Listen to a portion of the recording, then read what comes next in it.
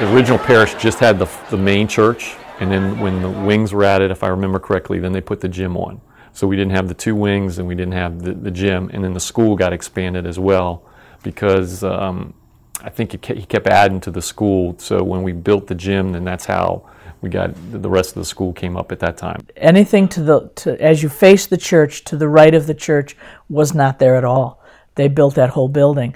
Before that time, all of the meetings were held in the dining room of the rectory. You know where Mary Ann's office is? Right next door. That was the library. Right. That was the library. Which is now like the math resource room was the library. Yeah, that was the library. The Lions Center did not exist when I was here. It was just an empty lot. 5th, 6th, 7th, and 8th grade are still the same. You know that room, like the top of the ramp, there's a room there, right, a gray door? That was, in the day, an incinerator.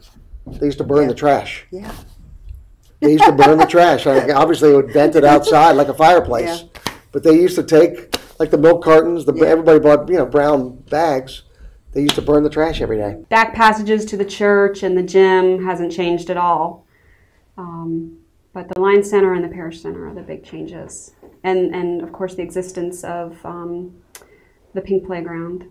It was red. It was a crazy big red mess of bars. I wonder if it faded. And it gravel underneath. Oh yeah, we did. For the little kids. So for like the 1st, 2nd, and 3rd graders, they're across on the other side of the parking lot. They had a